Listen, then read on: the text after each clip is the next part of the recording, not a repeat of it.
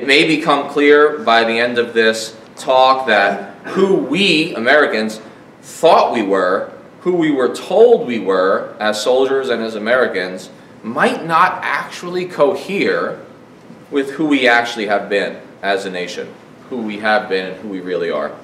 And then, of course, I'd love to field your questions. If I do this right, I'll be done in 50 minutes, and we'll have a good 20 to 30 minutes to talk. I must begin, I'm afraid, with the following disclaimer, which is on my slide. I'm still on active duty in the U.S. military. I have been under investigation at least once, very seriously.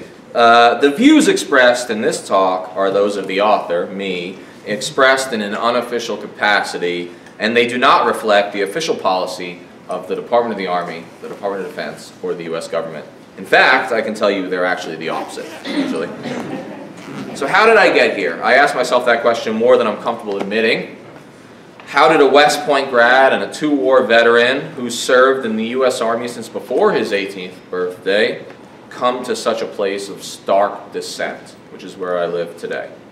I hope in a sense that I can explain it, along, I suppose, with an explication of my own evolving view of U.S. policy in the Middle East. In that sense, I hope to persuade you, though I must admit that in today's tribally divided political space, persuasion is a difficult, if not impossible, task.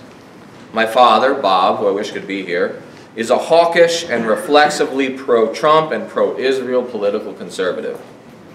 I've been unsuccessful at persuading him, so what hope can I have with a group of strangers? But let's get on with it.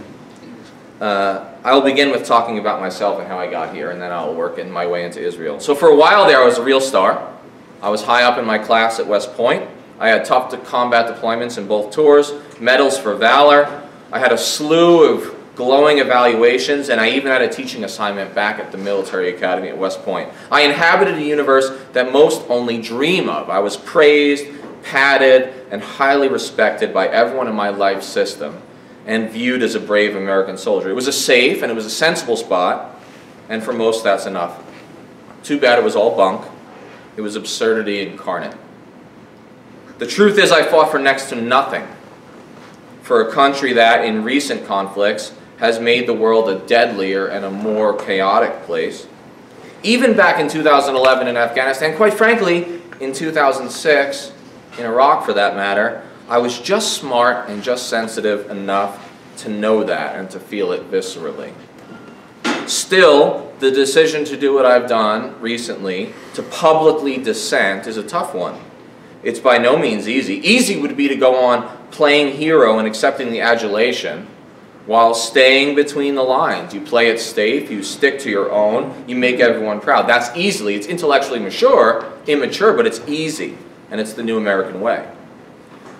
When you take the journey of dissent that I have taken, you lose friends, you alienate family, you confuse confidants, and you become a lonely voice in your professional world. I have spent years sitting in military classrooms from West Point to Fort Knox, Kentucky, to Fort Leavenworth, Kansas, as the odd man out, the outlier, the confusing character in the corner. It's like leaving the church and becoming an atheist, all the while still living in the monastery. Still, the truth is that the military is more accommodating than one might suspect. I wrote a critical book, a memoir, published some skeptical articles, but it's not as though anyone in the military outright threatened me. The pressure is different. It's more subtle. It's veiled warnings from your superiors and cautious advice from your mentors. Don't do this, Danny. You won't get promoted. Don't do this, Danny. You might lose your pension. I waited too long to dissent, by the way, and I have to live with that. I admit as much. Maybe I needed a decade to stew on this, or perhaps my brief sojourn in civilian graduate school shook something loose. Nonetheless, a few years back, the emotional weight was unbearable and outpoured the dissenting waves, and that brings me here tonight. Looking back, I can just about see my own path, what I saw and how I felt. And I can trace the guideposts and the waypoints on a road to spiritual and intellectual rebirth. The images flicker, mental fragments that explain my wayward track to dissension. Slide, please. Slide, please. In Baghdad, I saw chaos unleashed I watched the sectarian civil war unfold. I witnessed the strife of our ill-advised, unprepared invasion unleashed. We were terrified voyeurs to the tragedy playing out before us. Militias left gruesome bodies in the streets for us to find each morning. The Sunnis would cut off heads and leave them for us. The Shiites preferred power drills to the temples and the joints. Both sides attacked us, Sunni and Shia. Through it all, the locals would treat us to stories about how it was actually better under the secular brutality of Saddam Hussein. That was hard to swallow for a young American officer, told by his president that Saddam Hussein was the devil. Well, then there were the patrols, so many patrols. They were mostly useless, of course. Show presence, provide security, don't get blown up. Then your kids start getting hit. It comes in flashes, scrubbing your sergeant's blood out of the Humvee so you can patrol the next morning, doing it yourself as a lieutenant because you dare not ask one of your soldiers to do it. Cleaning up another soldier's skull, fatally penetrated by a copper slug, his face frozen in a look of terror, trashed from the filthy East Baghdad street beside his face. The aftermath of car bombs in the marketplace, the haze of the smoke and the stench of the burning flesh, ordinary Iraqis were the usual victims. Then you leave the war zone, you're back home, alcohol. Your driver kills himself. My driver killed himself. Found hanging from a belt in his closet. Time passes, another mate is dead, he overdoses on prescription pills. Dead kids, my boys, and the wives and mothers that I did not have the courage to face for years. Nothing improved, not really. The end state in Iraq was the Islamic State, ISIS, fracture, more death, Trump, a new American crusade on the Euphrates. Next was Afghanistan, my second war, an unwinnable war. The 13th century irrigation system, realizing that the locals don't want to live in our image, they don't yearn to be Americans. In fact, most American policymakers believe that inside of every Arab, inside of every Muslim, if you just unzip them, is an American waiting to get out. It's not true.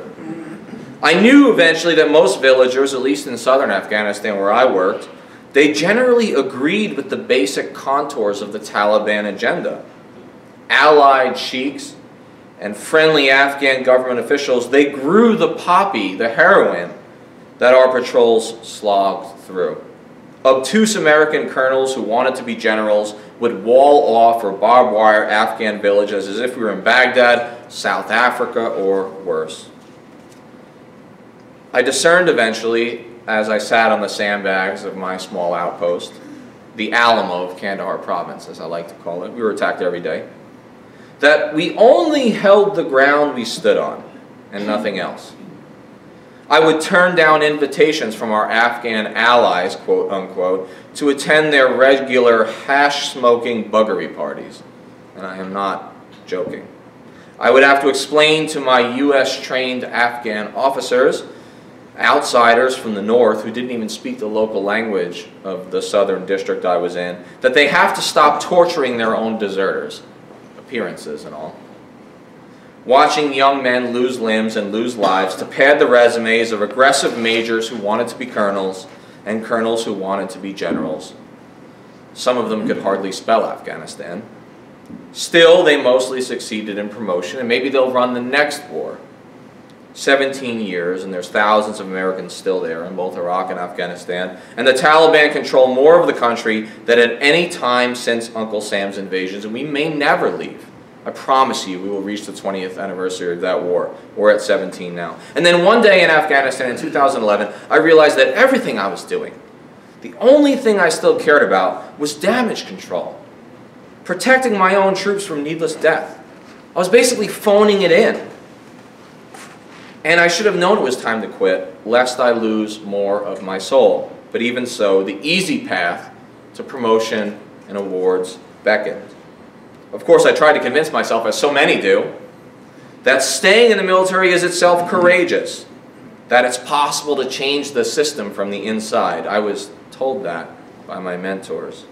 And that good people, critical thinkers like me, purportedly, need to stay the course rather than jump ship. Maybe it's true, maybe it's fantasy, who really knows? But this business, my business, it damages you. It takes something from you. It's a permanent loss. It affects everyone differently, and probably I am a distant outlier. There are not many military officers like me. I think I know most of them who publicly dissent, and I can count them on two hands. Anyway, nowadays my heart is with the Rohingya in Myanmar, the Palestinians in Gaza, who I'm going to talk about tonight. Oftentimes, places I've never been, people I've never met. I'm going to Palestine for my first trip this January. It's a sad world once you are that inside yourself, as I am. And still life trudges along. My ex-wife shops for paint colors for our new house. She engages with the kids and she lives in the moment. I struggle with such practicalities because in so many ways I'm not here. Not most of me anyway. I'm in Baghdad, staring in wonder at the aftermath of a truck bomb. I'm in Afghanistan, delivering a memorial address for one of my dead troopers, a kid, to be honest, that I hardly knew. Next slide, please. Likely I'll die a sad man, this much I know. But for now, I can give voice to a different path, a nobler cause, a chance, at least a chance, of common sense, sober strategy, and just maybe a semblance of peace, something a whole generation of my peers has never known. In my own minuscule way, I will try. Now we, the few of us who care to question, we owe at least that much, and I choose to do it with my pen and with my voice. That's all I have. And that requires the courage to describe the root of the problem. And the root of the problem, and this is where we get into the topic of today's talk, the root of the problem is America's one-sided relationship with Israel and its consequent effect on innocent Palestinians and the opinion of Arabs and Muslims worldwide. What I just told you is dangerous to talk about. What I just told you will cost me jobs in D.C. or New York. By taking a stand on Israel and Palestine, I'm putting myself in a dangerous position. I realize that even to say what I just said is dangerous. For a writer, any criticism of Israeli military action is a veritable third rail in American politics. Touch that nerve, and you're open to charges of anti-Semitism or worse. Still, the recent events in Gaza demand that some of us, at least, shed light on the plight of the Palestinians, and I hope to do that tonight. Let us begin with a thought experiment. Imagine dozens of unarmed, protesting Caucasian Christians or Jews, say Israelis or Europeans or Americans, were shot dead by heavily armed brown folks, like, say, Palestinian Muslims. What would we call this? Well, that's easy. We would call it terrorism. How would the media cover such an event? That's simple, too. Extensively and emotionally, probably for days on end. The smiling faces of the Caucasian victims would be splashed across the screens of television networks from Fox News to MSNBC. Heck, for proof, just look at the recent past. Look at the terror attacks in France and Belgium, for instance. Certainly, even decades back, Americans demonstrated more empathy for white Christian victims. I was raised Irish Catholic.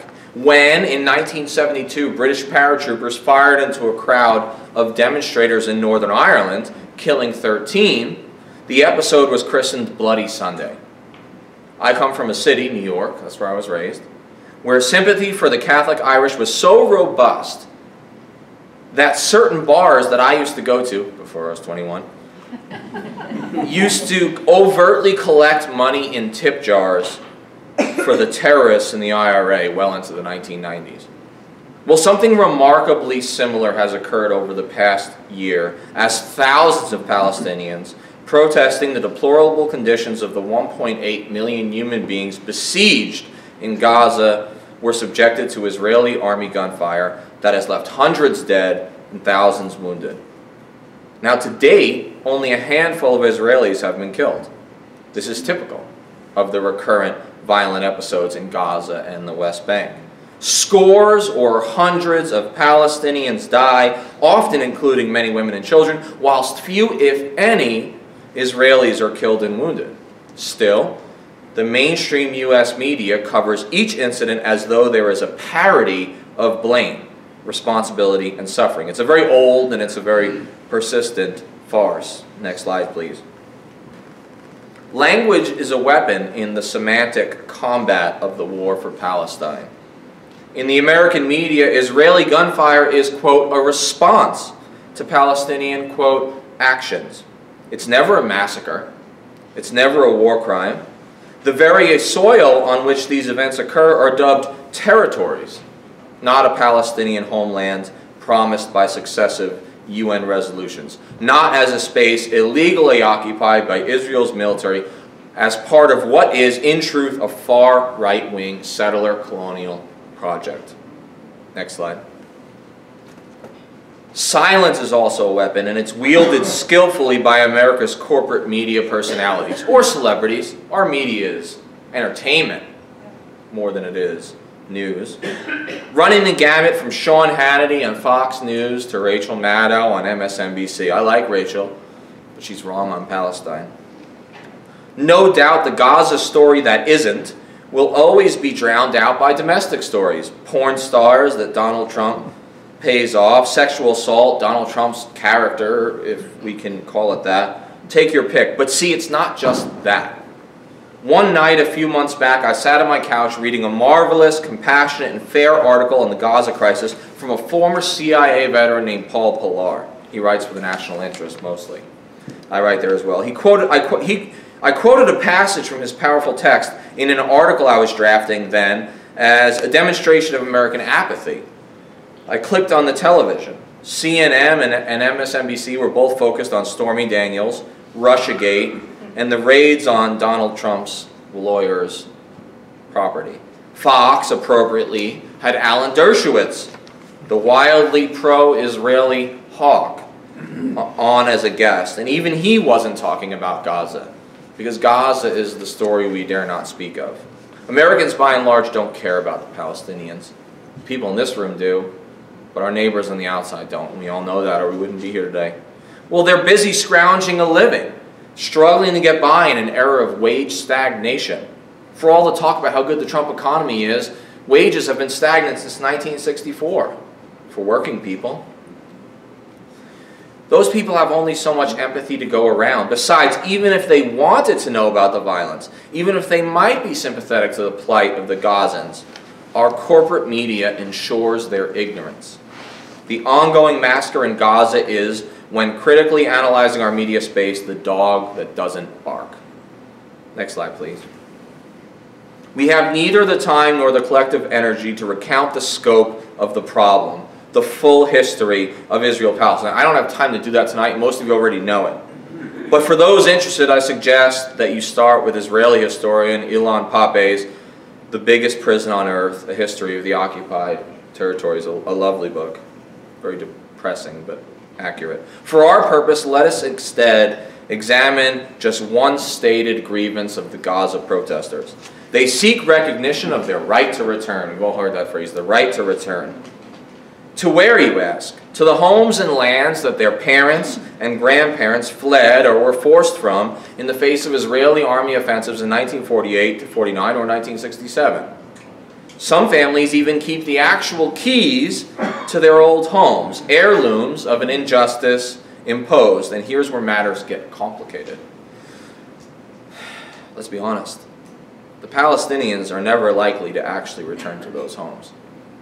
Many no longer exist. Most are occupied by Israeli families for whom the story of 48 is a distant memory of a crime they, to be fair, didn't themselves commit. It's unrealistic, even if that's deeply unfair, and it is, to assume that hundreds of thousands of Palestinians, most of whom are rather young, will someday dislodge all those Israeli citizens and recreate a village life that no longer exists. We have to get real. The protests in Gaza, though, are authentic, and they're honorable, and they're explicable. And yes, I'm even including the angry youths tossing stones and rolling burning tires. I may not approve of the methods, but as Martin Luther King Jr. once said of America's race riots, quote, I think we have to see that a riot is the language of the unheard. So it was in Detroit, so it is in Gaza. Next slide, please. The people of Gaza, 1.8 million of them, are blockaded. This is the damage after the last bombing. are blockaded in one of the most densely populated strips of land on this planet. They are denied the civil rights of Israelis or the citizens of their own national state. There are people in limbo. They live in a sort of socio-political limbo with spotty electricity, poor sanitation, soaring unemployment, and gripping poverty. Gaza has regularly been referred to, at least among the few analysts who care to study this forgotten spot on earth, as one large, quote, open-air prison. For what crime, you might ask, are these Palestinians being incarcerated? For being Muslim, of course. For not being Jewish. For simply not fading away they were expected to. They cannot, we are told, receive any relief so long as they support, quote, terrorists. I'm off script. I'm going to Palestine, to the West Bank, and hopefully Gaza, although I don't know. In January, my family, Trump supporters, who think I'm a traitor, both to my country and my army, they said, oh my God, Danny, you can't go to Palestine. They're all terrorists. They'll cut your head off. It tells you how Americans have framed the Palestinian people. Because to an American, a white nationalist who walks into a school and kills 25 kids, that's not terrorism. But if that person is vaguely brown, vaguely Arab, or vaguely Muslim, they are immediately terrorists. So for what crime are these Palestinians being incarcerated? For being Muslim, for not being Jewish, for not fading away. They cannot, we are told, receive any relief so long as they support terrorists. By this, the Israelis mean that Palestinians are to be punished for voting the wrong way.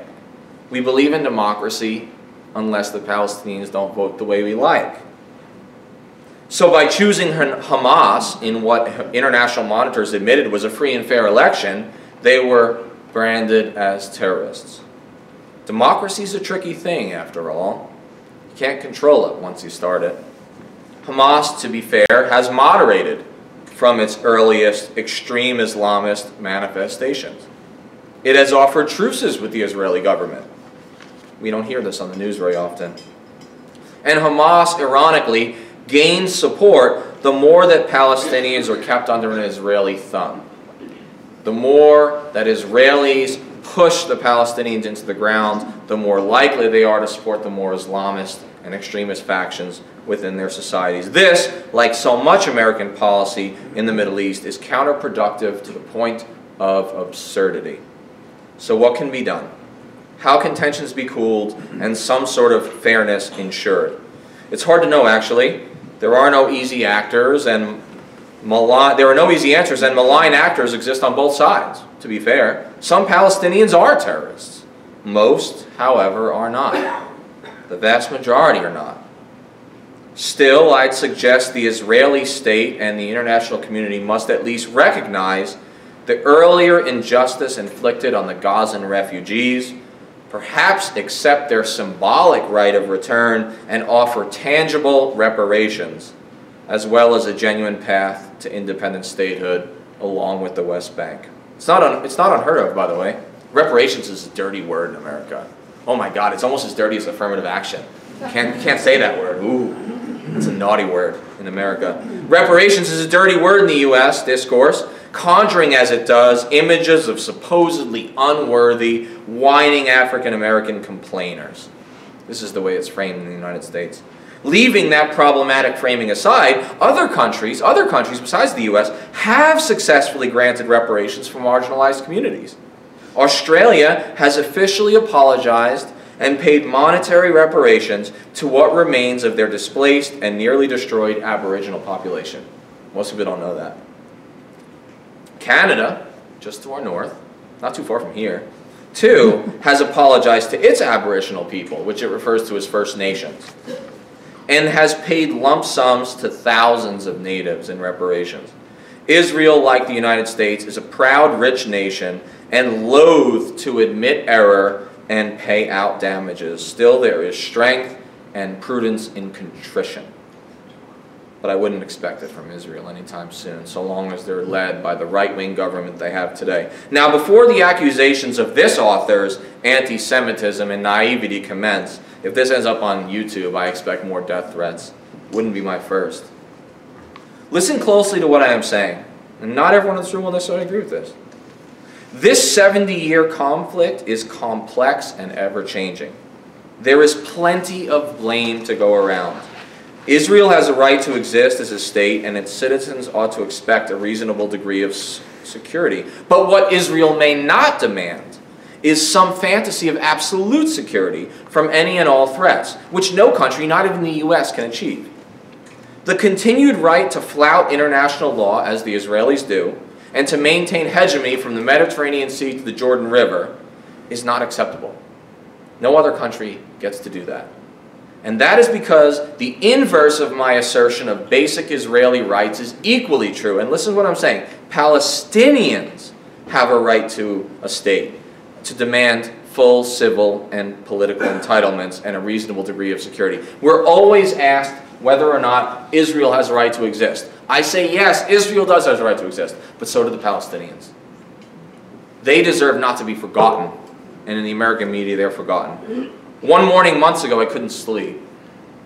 I'd been watching the BBC, that's the only news I watch. I can't watch the American channels anymore. They don't even cover foreign policy. The BBC does, so does Al Jazeera America. I've been watching the BBC cover the Gaza massacres, and I was haunted from a line from one of my favorite poems by Dylan Thomas, who was a Welsh poet from around the era of World War II, and it's on my wrist for the 3 soldiers of mine that died in Iraq, my top bracelet here. He said, "After the first death, there is no other." After the first death, there is no other. He was talking about the bombing of London, by the way, in World War II. He saw a little girl body in the street, and what his point was, after you've seen one death, there is no other. It's after that, it's all equal, and you have to speak on behalf of the downtrodden. So I rose from my bed and I began typing a stream of consciousness, Jack Kerouac style plea for the sanity from my own perspective as a dissenting military veteran. That's how I started my talk, and a friend of the Palestinians, which I think I am, and I'd like to read you an excerpt from that tonight. This is what I wrote that morning at 5:55 a.m. I'm ashamed. It's 5:55 a.m. and I wake up once more for one of my last few days in the Army, the end of a middling soldier's career here at Fort Leavenworth, Kansas. The BBC, I refused to watch mainstream American news in 2018, is ablaze with the latest reports from the Gaza Strip. More than 60 unarmed Palestinians were massacred in one day along the border. Many of you remember that day. Ever so typically, not a single Israeli soldier or citizen was killed.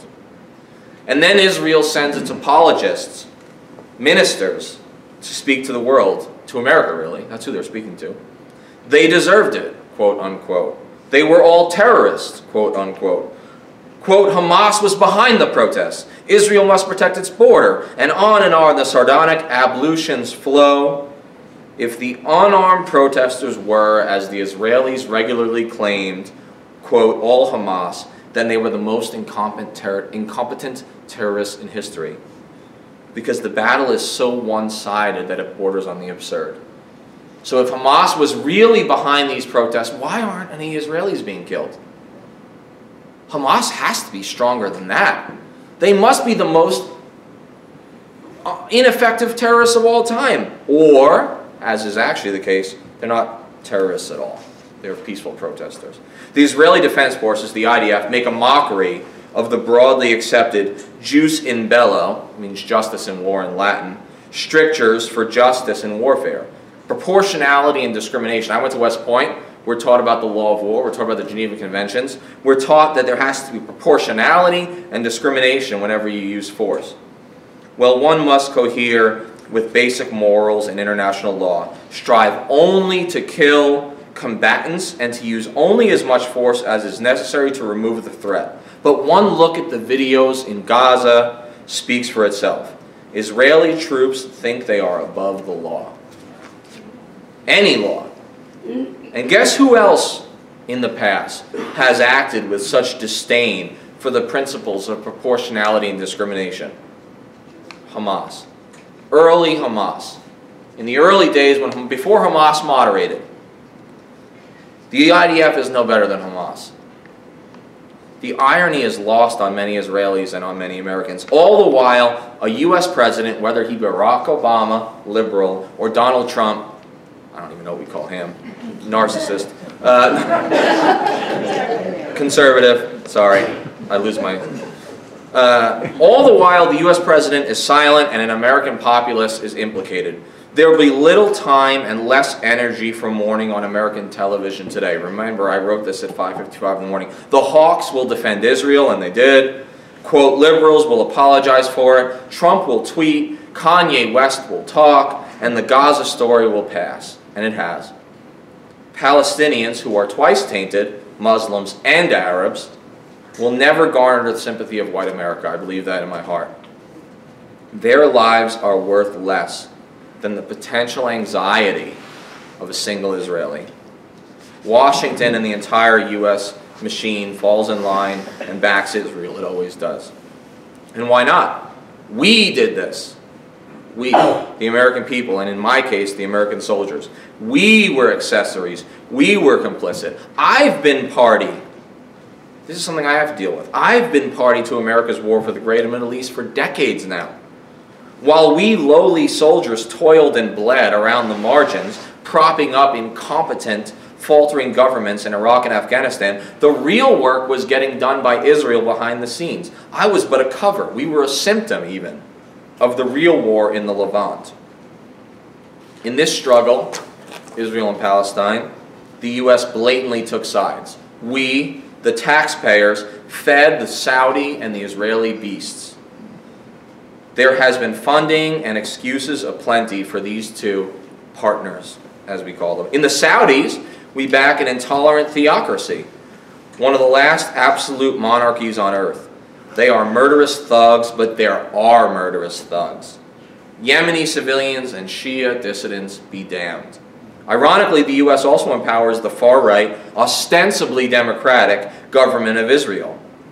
In its last dubious and deceitful move, our beacon of freedom, America, recognized Jerusalem as the capital of the Jews and only the Jews. The move was one-sided, probably illegal. UN resolutions, after all, call for a division and a final settlement of Jerusalem's status. And it helped fuel the latest wave of hopeless Palestinian disenchantment. From a purely strategic standpoint, which seems almost obscene in this blood-soaked moment, the unbridled U.S. commitment to Israel makes us, all of us, less safe. Because America's unqualified backing of Israel was one of Osama bin Laden's 3 published gripes. New Yorkers, like me, I'm from New York City, who knew little about this conflict, reaped its consequences when the 2 towers fell. As I entered and searched thousands of houses and apartments in Baghdad and Kandahar, scaring to death innocent families whose doors I kicked down, I was often amazed by the ubiquitous presence of posters and paintings depicting Al-Quds, Jerusalem. These people had never been to Jerusalem. They never left a 10-mile radius of their homes. But posters and paintings depicted the city of Jerusalem.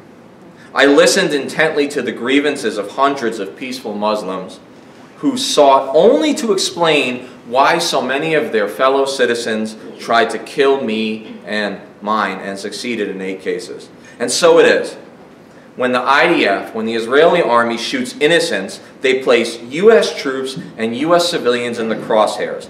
Our innocence is suspect because of our one-sided support for the Israelis. Today, at least, I'm really in no mood. This is what I wrote that morning. I'm in no mood for the attacks that will be headed my way. And they're always headed my way. They will say that I'm anti-Semitic for even daring to criticize the barbarous tactics of the IDF. They'll say that I'm a, quote, terrorist apologist, and on and on. The death threats will flow. They always do. It's all bull, of course. It's an absolute logical absurdity that's used to stifle our dissent. The IDF's choices and the cynical governing strategies of Prime Minister Netanyahu, a far right-wing reactionary, do not encapsulate the whole of Israeli society, and those of you who've been to Israel know this. There are liberals and empathetic people within the nation of Israel, even if their power has waned and their voices are regularly shouted down by the jingoists who are in charge of that government. Furthermore, to abhor the lopsided slaughter of Palestinians, many of them women and children, is not akin to denying Israel's inherent right to security and existence. This author, me, at least, is a humanist, a believer that Jewish and Arab lives matter, that all lives matter, as the conservative is so apt to tell us. And I'm an idealist in the sense that I cling to the hope that Israel can be both secure and humane. Maybe after the events of these past months, that's a forlorn fantasy. Perhaps we should have recognized this dark fact long ago. What I do know is this: the United States of America, whether ruled by liberal Obama or vaguely conservative Trump, can no longer even pretend to be a fair arbiter for peace in the Holy Land. We, all of us, are complicit in the totality of America's ill-fated, increasingly immoral crusade in the Middle East. We are the air wing or the air force of the Saudis' unfolding genocide in Yemen. We are advisors and logisticians to an illegitimate, venal, and corrupt government in Afghanistan. We are the creators of a veritable monster who will now rule Iraq. And of course, we are the arms dealer and the big brother shielding the sins of an apartheid regime, as President Jimmy Carter accurately called it, in Israel. Once upon a time, I was a believer. Perhaps I needed to believe. I was a soldier, but I was also a self-styled humanitarian. I was 17 and bent on ridding the region of evil and building a liberal society, of course, in America's own image. I fought on the duplicitous team that decried the death of each and every Western Caucasian victim of terrorism, but uttered not a sound in response to the gruesome massacre of brown Palestinians in Gaza. Maybe I fought on the wrong side. Maybe from our perspective there is no right side. Of this much I'm certain: I, indirectly, killed those unarmed men and women in Gaza and children at the Gaza border. My arms and my efforts enabled that massacre. The blood is on my hands and America's hands, and so is the shame. And so, with that stream of consciousness moment aside, I want to get back to the big picture and finish my talk. Next slide, please. There is, in the Muslim world, the accurate perception that Washington arms, funds, and otherwise enables an extreme right-wing Israeli regime that has systematically constructed an apartheid-like regime in the Palestinian territories, to the extent they exist anymore, of the West Bank and Gaza. Palestinians live as second-class citizens. They're under essentially military rule. They're restricted to separate roads, different water sources, alternative civil and political structures. They are walled off, subjected to ubiquitous military checkpoints, and are colonized by illegal Jewish settlements, which gets back to the U.S. media, or really the U.S. entertainment industry. You hardly hear about any of this, even on the liberal network, MSNBC. Palestinian lives, even children's lives, just do not garner much sympathy in the U.S. of A. They just don't. It's obvious and it's understandable. The American populace is treated as distraction media. There's precious little airtime left over for any mention of foreign policy. Foreign policy wasn't even on the agenda in the last midterm elections. I'm sure you guys saw all kinds of political commercials every day. You were tired of it. You saw the political commercials in Indiana. I bet not one of those political commercials mentioned foreign policy. I bet not one of those political commercials mentioned the war in Afghanistan, mentioned Gaza, mentioned the Middle East. I guarantee it did not. It didn't in Kansas. It didn't in Missouri. There's precious little airtime left over for mentions of foreign policy, of the fact that the U.S. is at war in at least 7 countries, that Yemenis are being starved and bombed to death by a Washington-backed Saudi coalition, and that the Israeli Defense Forces have been shooting down Gaza civilians for several months, nearly a year now. Next slide. Here's the kicker, though. You know who doesn't forget? Global Muslims. U.S. policy towards Israel and the Middle East more generally is and has been radicalizing a generation of impoverished, frustrated Muslim youth from West Africa to South Asia. This is a genuine national security threat, partly of our own making. Poll after credible global poll indicates that the international public considers the United States to be the greatest threat to world peace. Number 2 is Israel. Number 2 is Israel in global polls. Now that might be an exaggeration. I don't necessarily agree that the United States is the #1 threat to world peace in the world, but it doesn't matter what I think. It doesn't even matter what's true. What matters is the world thinks that, because it makes us less safe. It's not North Korea, it's not Syria, it's not Russia, it's not even China. Nope, America and Israel are the most potent threats to national security according to global polls. That's a problem, and it's obviously a threat to the U.S. homeland. What's more, there is little sign that Washington will reverse policy or rein in Israel's violence. To understand the cynicism of Israeli policy, consider that the Israelis are crafting a burgeoning partnership with the extremist Wahhabi state of Saudi Arabia. 15 out of 19 hijackers on 9/11 were Saudis. The Saudi state is the most extreme Islamist state in the Middle East. They're basically ISIS with a capital and with an army, and yet they are somehow allied with the Israelis. That is a cynical move. The keepers of the holy places of Mecca and Medina, Saudi Arabia, the Saudis who ostensibly support the Palestinians but don't really give a darn about them, and who spread their fundamentalist version of Islam across the region, are now making a deal with Israel, of all countries. And as for the Saudis, the U.S. shows no sign of pulling support from this murderous regime that just killed a Washington Post columnist, as you all know, anytime soon. The Saudis have briefly, if controversially, entered the news cycle after probably murdering Khashoggi, the journalist. But the safe bet, from what Trump says, is that the U.S. will stick with the Saudis and close that $110 billion arms deal. So in sum, where exactly does the United States fit in all this? Well, it's rather simple, really. For the U.S. has shielded Israel from decades of critical United Nations resolutions. We have protected Israel from international law.